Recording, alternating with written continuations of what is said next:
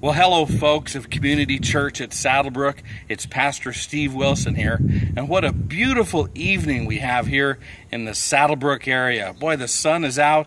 We've been enjoying some wonderful weather here, and I hope you have been having a wonderful week as well.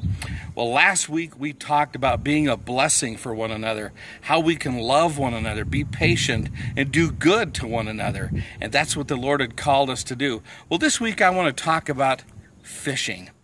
You know, my dad and I used to go fishing, and we would have great luck fishing when we were in the right spot. If we found ourselves in the wrong spot, maybe the water was too deep.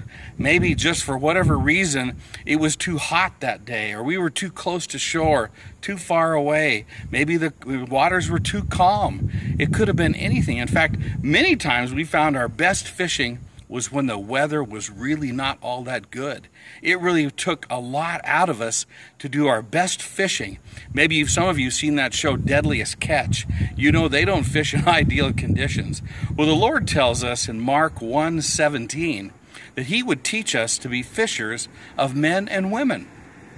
And you know, folks, if we'll do what He asks us to do, He will help us be better at our outreach in and around our community. We talked about that last week, about being an impact church and how we can go into our community and we can be involved in the things that our people are involved in. You know, we have to go where the people are if we're going to make an impact.